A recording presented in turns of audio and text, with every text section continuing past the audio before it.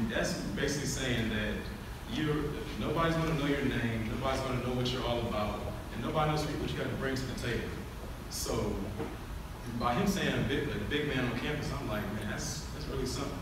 I've really made a name for myself here at SFA. But like with anybody else, there's a story to tell behind that of how you got to that point.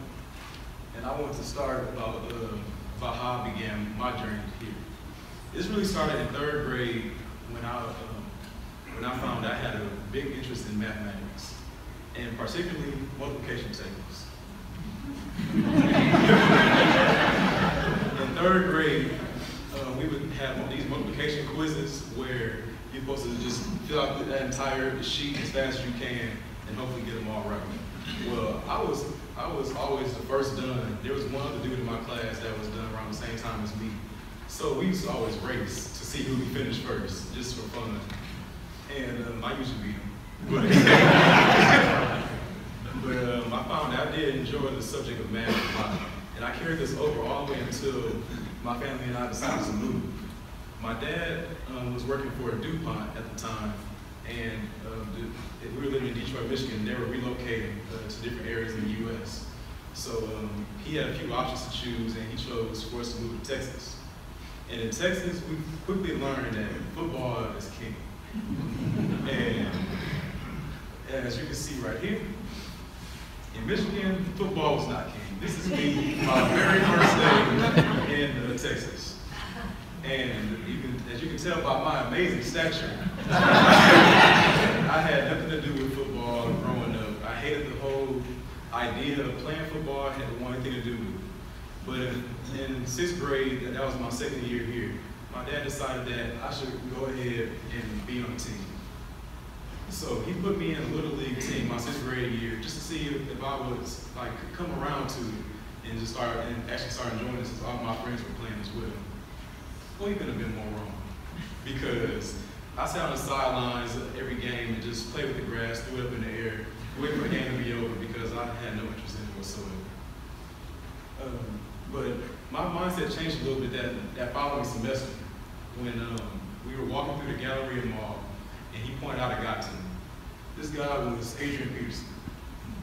He had saw him walking through the Galleria Mall. He was like, "Hey, man, that's Adrian Peterson." I'm like, "Who are you talking about? Is that like soccer or somebody?" And he's like, "No, I'm gonna go introduce you to him." So he introduced me to him, and we shook hands, and I thought my hand broke immediately because he had such a vice grip on my hand, and I was like, "Man, I gotta see what this dude is." So I went home that same day, and I researched him a little bit, searched him on YouTube, and I found out that he was a big stud running back for the Minnesota Vikings at the time. And he really inspired me a little bit. I was like, well, if he can do it, I possibly can too. And it wasn't enough motivation to play the next year. I was still too skinny. So my 7th grade year, my dad thought I should get a little bit bigger in order to start playing football. And he started me out on my workout. This workout was basically my definition of consistency, because I started out doing 2 sets of 25 push-ups and sit-ups every night. And he told me to add 1 a week. And I went through this process, and before I knew it, I was at 3 sets of 115 push-ups and sit-ups every night. And this is when I first met Adrian Peterson. This is how I looked back then. If you look closely, that's my hand being This is my dad. There he is over there as well. And I kept on with that same workout all the way through my junior year in high school. So that's from 7th grade all the way to my 11th grade year, non-stop, doing it every single day. And by my senior year, I met him again at the Breakfast Club, and you can tell a noticeable difference in how I looked versus back then.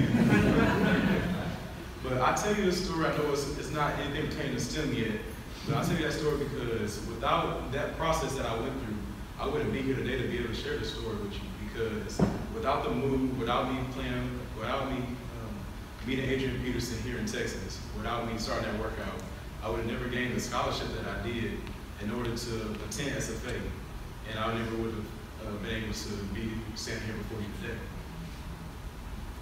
But nevertheless, I had to choose what I wanted to do when I got here at SFA, as far as academics went.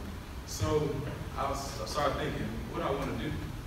And I learned that, I started thinking, I was like, okay, I know I enjoy math, and I know I also like science. Because in high school, I took courses such as chemistry, biology, and physics. And I really had I really gravitated toward physics as my science, because I enjoy all the problem solving that came with it. And I enjoyed the whole, just being able to solve problems through the use of equations and different methods. And also to figure out that I enjoyed being innovative with my ideas in this course called construction tech that I took my junior year in high school. We would start off with a blueprint for a design, and then be able to construct it into an actual piece that you could use. Like, for instance, I have a bookshelf that I created, as well as a desk that I have in my room still today because of this course. And I put all these together, and I said, okay, I'll be a STEM major when I get to SFA. So the college journey began for me. And when I first got on campus, it's a big world for any freshman. It's brand new. You're like that little fish in that big pond, and you have to figure out a few things, especially when the season is fast approaching as well. So 3 things I figured out that I had to do when I got here. The first, I had to find some help. The help was any range from advisors to professors to even your own colleagues, your peers. These guys are going to be the ones in your inner circle that are able to help you out and throughout any of your tough times, help you out with any homework problems, or just be there for you, just as somebody to talk to. And one place that I found that was very helpful for me was the art. This is where I was able to get my help in my first physics course here at SFA. And I've been going there ever since then because it was so helpful for me. And I recommend that to anybody who's coming here as a first-year freshman and doesn't know where to really begin. The art is someplace that you can go for like one-on-one time and get that extra amount of study time in with somebody that's like a junior or senior level student who's been through what you're going to go through and is able to help you in that. Second thing I had to learn was time management. And like I said, when the season's fast approaching, and you have 7 a.m. weights, 8 a.m. mandatory breakfast, 9 to 1 class, 2 to 6 football, 6 p.m. mandatory dinner, and 7 to midnight you're studying, you get pretty overwhelmed pretty quick. So what I learned to do was that I had to design a schedule for myself, like make a routine weekly schedule to where I would be able to stay sane. So to designate time to be able to have your free time to yourself, where you can just casually linger around, and just designate other time to study. And the last thing, after I made this schedule, I had to stay consistent.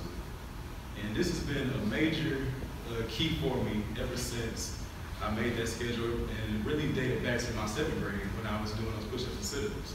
Like, I started my 7th grade year and went to my 11th grade year. That's 4 straight years. I never missed one day.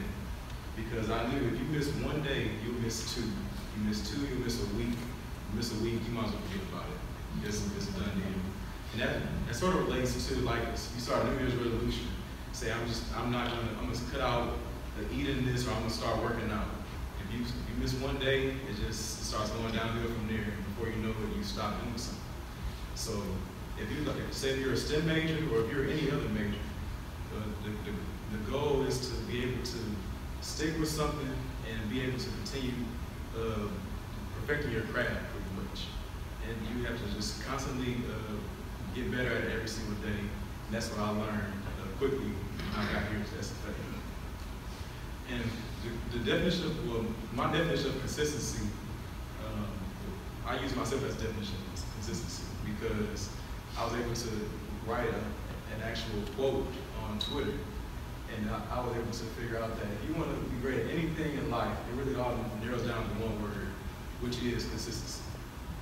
I made this quote of myself after about a year being here at SFA because my first semester I got all A's, and I was like, okay, that was pretty nice, but how are you going to improve on that for the next semester? And I was able to do it again and again. And everybody kept asking me, how are you able to maintain this balance of athletics and academics? And really my whole answer is you have to stay consistent.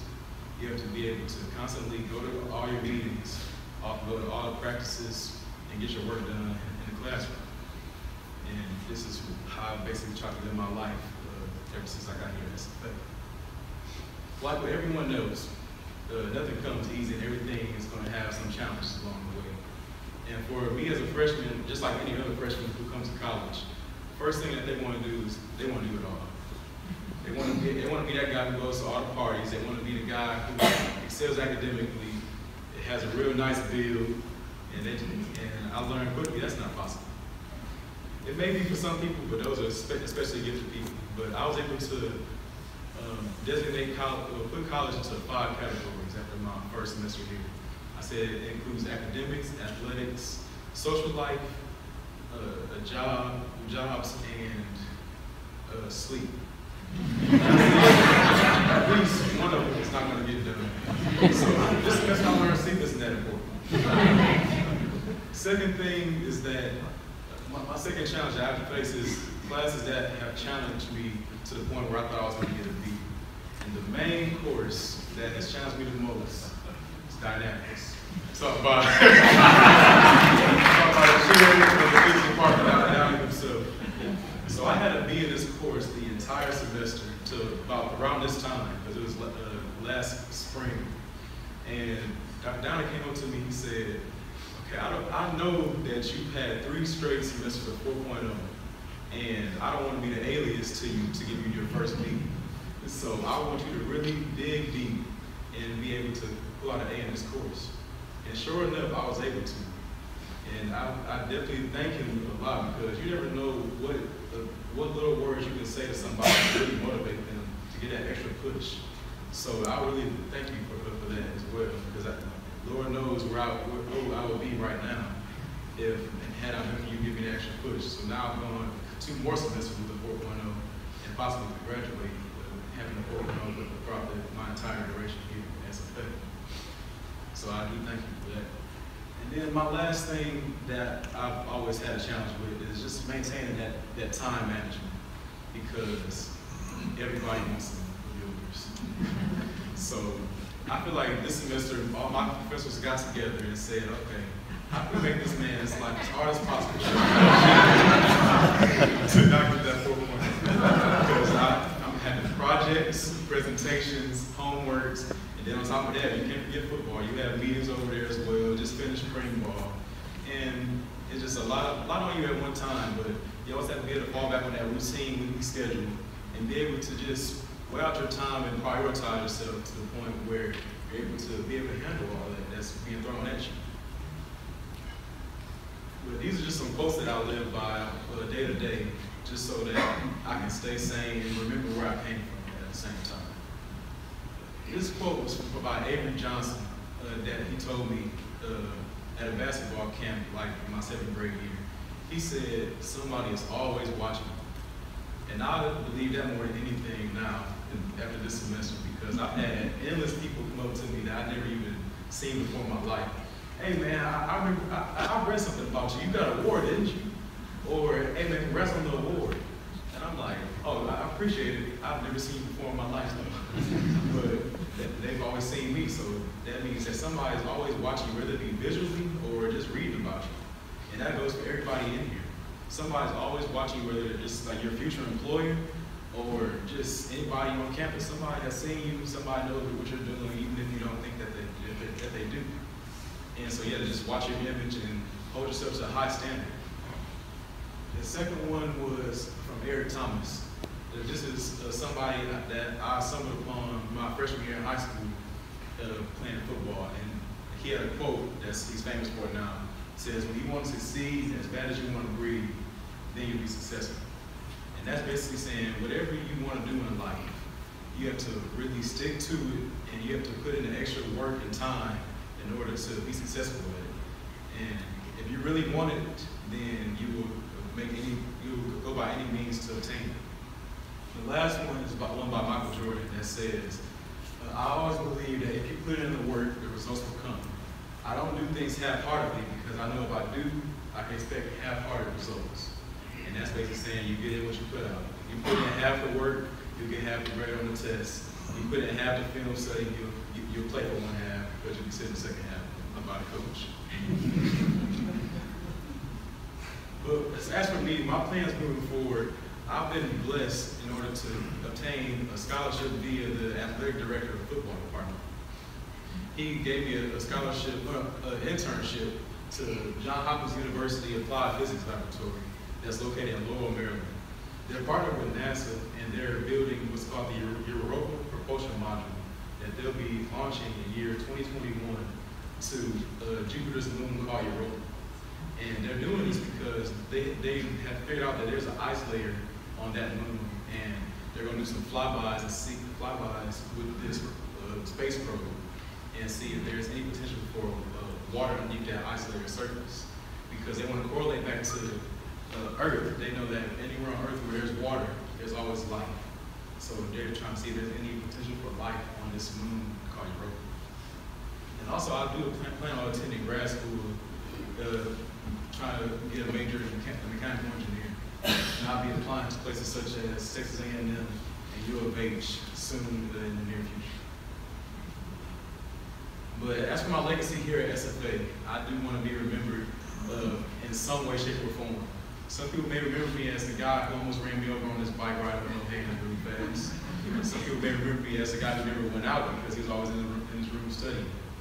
But what I don't want to be remembered as is the dumb jock on the football team who just got by in class because his scholarship was his schooling was being paid for by a scholarship in football. I'd rather be remembered as the guy who was able to defy the odds and excel both academically and athletically.